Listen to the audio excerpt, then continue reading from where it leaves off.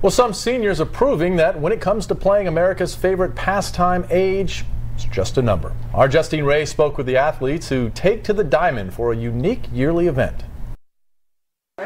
Behind home base is Ernie Catanese of Uniondale. He is 91 years old and plays softball. I don't drink, I don't smoke. Ernie is the oldest athlete in the New York Senior Softball Association, and he's been playing ball since he was a kid. Great group of guys, and we just have a lot of fun. Don't take it too seriously.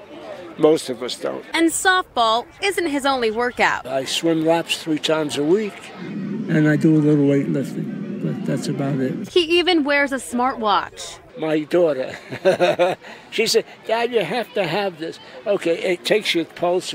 I just want the time. The league plays 56 games all year round, and the guys say it keeps them young. I cross that line, the only thing I think about is I'm a pitcher.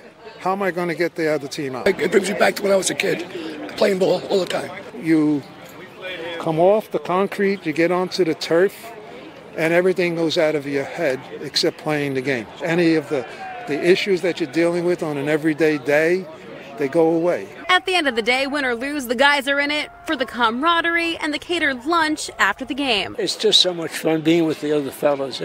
I've known these fellows for so many years. And if you think playing ball at his age might be too much for Ernie, think again. What's your secret? Lots of rest. Go home and make a nap. In Hicksville, Justine Ray, News 12 Long Island.